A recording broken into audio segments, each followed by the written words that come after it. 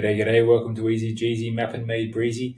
Now I've got to be really quick because I've got to go out for a walk. I'm due to see some trees and I need to be there soon. So can't take too long, but this is a quick guide on making interpolated data maps, okay? Or using interpolation to present your data in ArcGIS Pro. Okay, so let's get started. We're going to continue using the data from previous guides, okay, our Orca sample points. And what we're going to do here, we need to go through a slightly different routine from the point maps we saw in previous guides. So first of all, let's click on the Analysis tab, and let's click on Tools. Now there's a huge amount of tools available here. Let's click on Tools. Okay, and again, it's going to appear as geoprocessing in one of the tabs on the right. Now, the one we want to look for in this case is called natural neighbor. And if you type in neighbor at the top, you can see you've got a few natural neighbors. We want the spatial analyst tool version, not the 3D one. Okay, so there's that one there. Interpolates a raster surface from points using a natural neighbor technique. And you can look up the natural neighbor technique to include in your methods.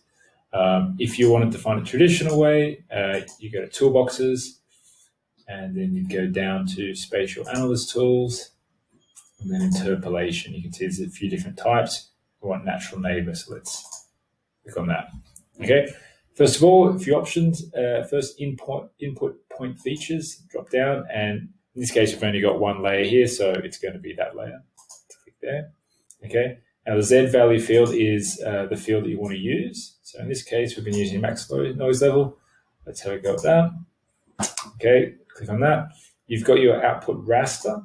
Okay, so you can choose where you save it. By default, it'll save it with the rest of the project. But for example, you can click here and save it somewhere else, maybe as, let's say, noise level. Okay.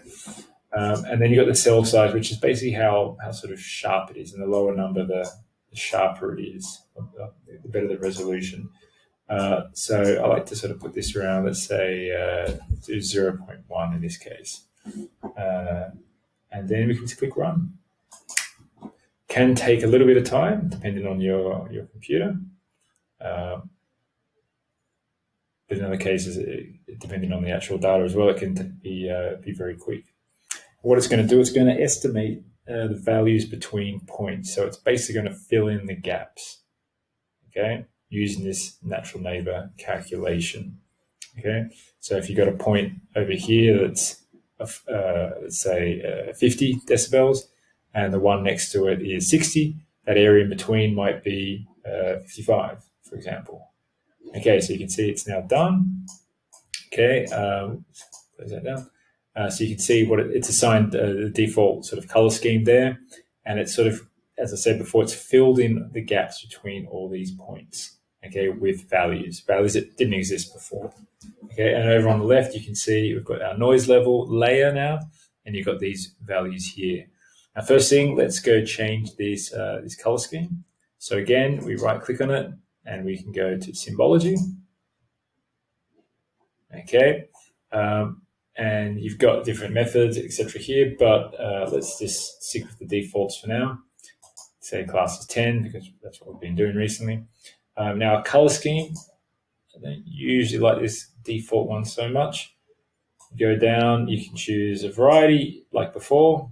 Okay, in this case, it's green, yellow to red, which is a pretty common one that most people understand. Green, in this case, being lower noise, yellow medium, and then going to orange and red for the highest values.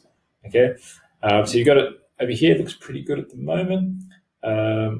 What we can also do, we can go up here in these little advanced symbology options, and for our labels, we can reduce those decimal places. Click on a little drop down. Got numeric, so the numeric values, and for decimal places, let's drop that down to 1. Okay, and they'll update it there, so it just looks a bit cleaner, especially when we're making our legend. Okay, you can play around like the usual. You can reverse the order. You can choose your own colors. You can do all that sort of stuff here, just as you could before.